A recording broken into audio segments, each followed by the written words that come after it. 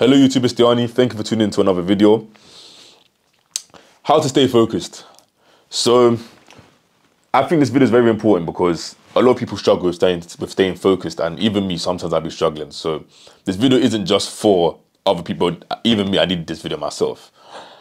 So why should you stay focused? And why staying focused is important. So see being focused as a pressure washer hose and being unfocused as a sprinkler. And I recommend you actually get a video of that, or get like some sort of visualization of a pressure washer hose and a sprinkler. Or at least look at instead of a pressure washer hose, a laser and then a sprinkler. So what I've written here is, your goal of being focused is to tackle one task at a time. If you are unfocused on the task, you'll be like a sprinkler and be delegating your attention onto other things, so you will never be able to slice through the tasks. But if you are focused, you'll be like a pressure washer and tackle each task one at a time. So what I mean by that is, see yourself as a pressure washer or a hose when you are, or a laser when you are focused. When you are laser focused and you can actually delegate your time strictly onto one task, you will more likely execute that task. But if you don't stay focused out of that task, let's say you need to revise for an exam, but you are unfocused right now trying to revise for that exam. You'll be picking up your phone, you'll be trying to message people, you'll be ordering food, you'll be eating all these things. You won't be focused on the task. So you'll see that the revision that you actually do is not actually good revision. It's not actually sticking into your mind because you're not actually 100% focused on the task. So see yourself as a sprinkler at that point. See your goal as trying to wet the task or get through the task. If you are a sprinkler, cool, you'll be spreading out your attention onto the majority of the things, but you'll never actually get through the task because your attention is spread out. But if you are a laser or a pressure washer, you will surely finish that task and continue to the next. Let's say you have 5 tasks, for example, that you're trying to revise in your side of your curriculum, or you have 5 things you need to do on your task for your day, for your business, or something for your daily tasks. If you are not a laser, if you are not laser focused, or you're not like a pressure hose and you're not directly focused and concentrated and focused on your task, it'll be hard for you to actually tackle them. It'll be hard for you to go through them because you'll be spreading your attention on this, spreading your attention on that. So it's very, very important that you stay focused when you come to do your tasks. So here are some tips that have helped me to actually stay focused, and some of them I haven't actually used and I will be implementing on them, or some of them are just things that I just think will actually help. So firstly, staying hydrated. And that will seem like that's irrelevant, but staying hydrated actually has helped me a lot when it comes to working or doing my tasks. One of my things I have to do for my daily routine is, when I first wake up, I want to try and drink 500 to 1 litre of water with salt sprinkled inside of it. I don't know the science behind it and I don't remember exactly why. All I know is that helps me to become hydrated. I'm talking about the salt specifically, but I know it helps me to become very hydrated, and then also it helps with my brain fog. When I wake up in the morning and I need to start doing tasks, I need to start doing things straight away, drinking some water and getting that down, for me, just helps me a lot better. And it helps me to stay focused throughout because my brain is no longer just foggy. I'm no longer just like so tired about trying to do one task or trying to do another task. I'm just like, no. I'm so focused on what I need to do because my brain isn't cloudy. My brain can just continuously just process and do the things that it should be doing correctly. Next, which is self-explanatory, is plan your tasks. It's a lot easier for you to actually do what you need to do if you actually plan it out. And so you don't have to be like going complete depth where you're saying, okay, I'm going to be doing this specifically, this. That's very helpful. I know before I used to have strict time periods of what I would do in my daily tasks. I would have like, okay, I'm gonna make sure I wake up at 8 AM or something and do this, do that, do this at 8:10. Okay, at 8:30, at 8:45, I'm gonna be doing this. Okay, at 9, I'm gonna be doing this. Trying to actually strictly plan out what I'm gonna be doing with my time at every single time slot. It's very, very difficult to do that. I don't really do that anymore. I just have, okay, I need to get this done in my day. But maybe that can work for somebody. It didn't work for me personally. Well, it worked for like a month or 2, and I did become very productive, but trying to do it long term wasn't very effective for me. But it may be effective for somebody else. Somebody can try that. Try and actually put yourself in time slots. Maybe not to the actual T of like, okay, 5 minutes, okay, then 10 minutes, because that's what I was doing. But you can try, okay, from 8 to 8:30, I'm going to be doing this. From 8:30 to 9, I'm going to be doing that. And planning your task and actually getting those things there will actually definitely improve. But the minimum that you should be doing is planning your daily tasks. one thing that's actually helped me a lot is that before I go to bed, I write on my whiteboard, which I have hung up on my wall. I recommend to any of you, get a whiteboard. If you're trying to do anything within your day, get a whiteboard and have it pinned onto your wall, or have it pinned somewhere where you can see every single time.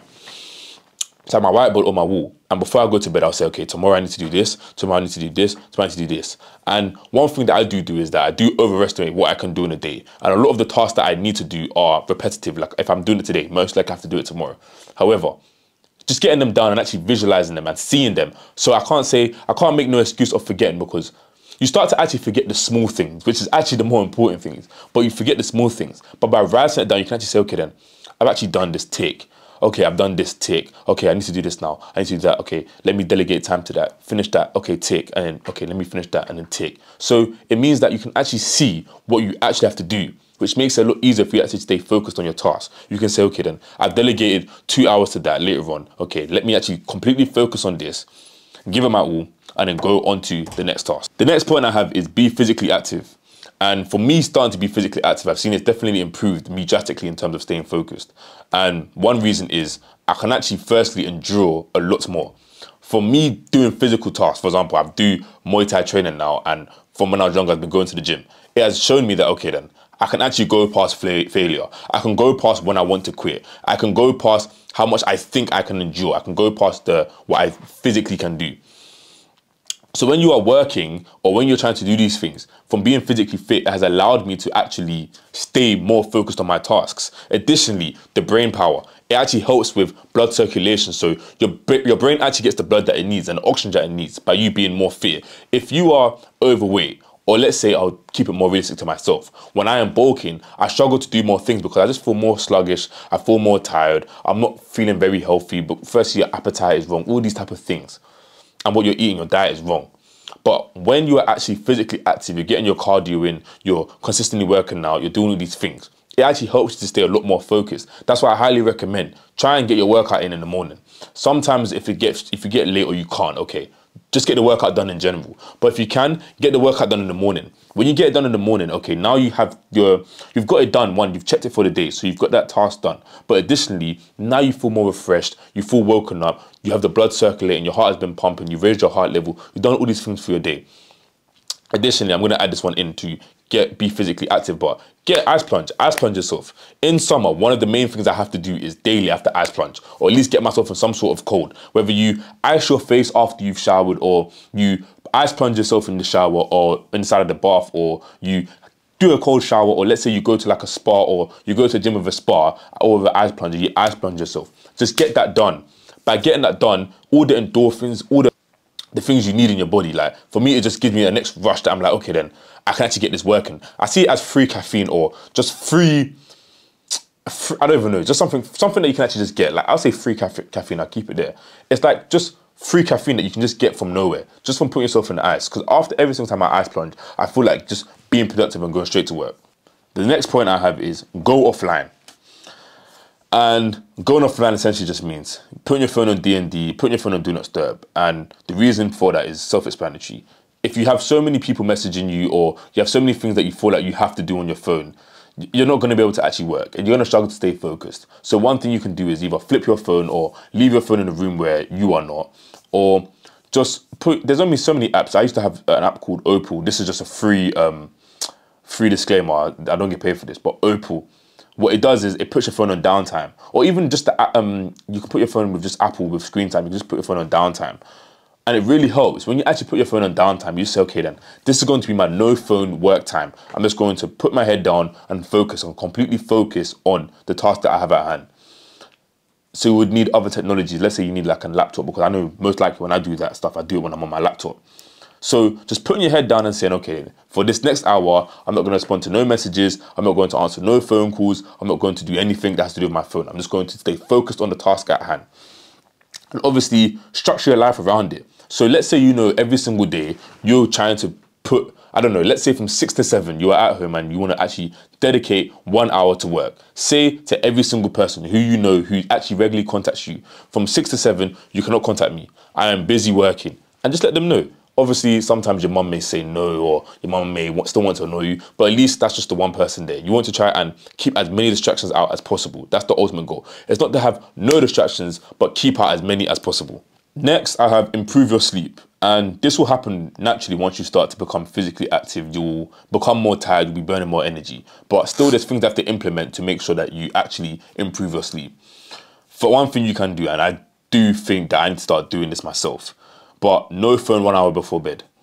And I think it's more than that. I think I should say no screen before bed, 1 hour before bed, because I do like to watch shows for I don't know, 20, 30 minutes before bed. But a simple switch will be reading. There was a point in time when I used to read before I would go to bed. I had the best sleeps. And then also one thing I did used to do was, I got sick when I did it one time, but sleep with not just the window open, but sleep with the curtains open, the blinds open, so you can get sunlight into your eyes. It may sound insane. I don't actually know the true science behind it. I like to do the prehistoric thing, okay, because we used to sleep outside, as humans, we used to sleep outside, then when we was outside and the sun would hit our eyes, we just get that morning dopamine and you just wake up in a good mood. For me, that's how I at least visualize it in my head. Maybe there's real science behind it, but when I wake up with the sun in my eyes, I already just feel ready to tackle the day. Instantly, as soon as I wake up, I like to open my curtains and just get straight into it and just get some sunshine and just go straight into my day. But when I sleep with my curtains closed, I sleep with blindfolds as well. My sleep quality was actually better when I'm sleeping, but trying to wake up and go into sleep, I didn't really enjoy it. I didn't enjoy it in the slightest. So now I sleep with curtains open, the blinds open, so when I wake up, I can get some sunshine on. And if you don't feel like doing that, at least when you wake up, the first thing you do is just grab your curtains and just open it, so you can get direct sunshine directly into your eyes as early as possible. And then also with the screen time, try and cut down on the screen time as much as possible before you go to bed. If there's any habits or anything that you need to do that doesn't involve your phone before bed, just swap it out for that. Maybe you need to read a book or read your Bible or do some sort of handwritten task or draw something. Do these things prior to you going to bed, so that at least you know, okay, I've avoided screen time. There's no blue light that has got into my eyes for the past 1 to 2 hours, so you can go straight to bed. Next, you have cut down your caffeine intake. And cutting down your caffeine intake will be self-explanatory once again, because the majority of people, they actually don't take caffeine within the correct time frame. I think the half-life of caffeine is, I think it's 12 hours or something like that. I might be incorrect. Is it 12 hours? Something like that, isn't it? 6 hours. The half-life of caffeine is a lot of hours. And a lot of people would like to do is take their caffeine around the time when they should not be taking their caffeine. And the thing about that is, that will keep you up at night. I know this is why I also recommend going to the gym early, because also, sometimes when I go to the gym when I go to the gym late, I still take my pre-workout, and I will still be, if I'm waking up late anyway, I'm going to the gym late. So already my sleep quality is ruined. So if I'm going to the gym late, it also means that I'm also waking up late that day. So I'm taking my caffeine late, and then I'm going to take pre-workout. Now, these two things is going to be causing me to be taking caffeine pretty late, which means I'm going to be most likely up in the nighttime. But if you cut down your caffeine intake, well, then you'll get back on your natural sleeping routine, and then your body will be like, okay, then it's a lot easier for you to wake up because you're not relying on caffeine anymore. Let your body sleep when your body actually wants to be tired, and that will definitely improve. There are some people that's very, very hard for, especially if you have a strict job. Lucky, I'm blessed enough to not have to have a strict job. I work online and work for myself. But if you can find a way to just even get that midday nap, or get some sort of nap in, whether it's you come home and you sleep straight away, or you just try and plan your routine or something like that, just so you can cut down your caffeine intake, because definitely in the long run, it will definitely improve you and improve your ability to stay focused. And then finally, clean your environment. For me, that's very important, because every single day I wake up and the first thing I do is clean. I'll brush my teeth and then I'll go downstairs and I'll start cleaning, and I'll start cleaning my environment. Because for me, I don't like, especially on my table as well, I don't like working if there's things around me. Easily, you can not just put things there, but let's say you do get to that stage where your desk is very tacky with a lot of things in there. Clean it up, because you'll be more focused. You won't be thinking, okay, then midway through your task, you're like, okay, then let me actually move this bottle and put it in the kitchen, or let me throw this in the bin, let me do this, let me do that. No, because everywhere is clear. Even me right here, right now, my table is clean. I've even wiped it before I started recording, because I want to be starting recording and think, oh, there's that little speck there, let me stop the recording and then go and wipe the table. Or let me stop and just come and clean the table, or try and move these things, because that's what I would actually do. I know my mind will go there, because I know that I like to be in a clean location. So when you clean your environment, it means that, okay, you can actually completely tunnel vision and completely focus and be laser focused on the task at hand. So hopefully these tips help you to stay focused. Write down your favorite ones and actually implement them. Don't just listen to this video and not take any value from it, because this video has value in it. Take your favorite tasks and actually implement them.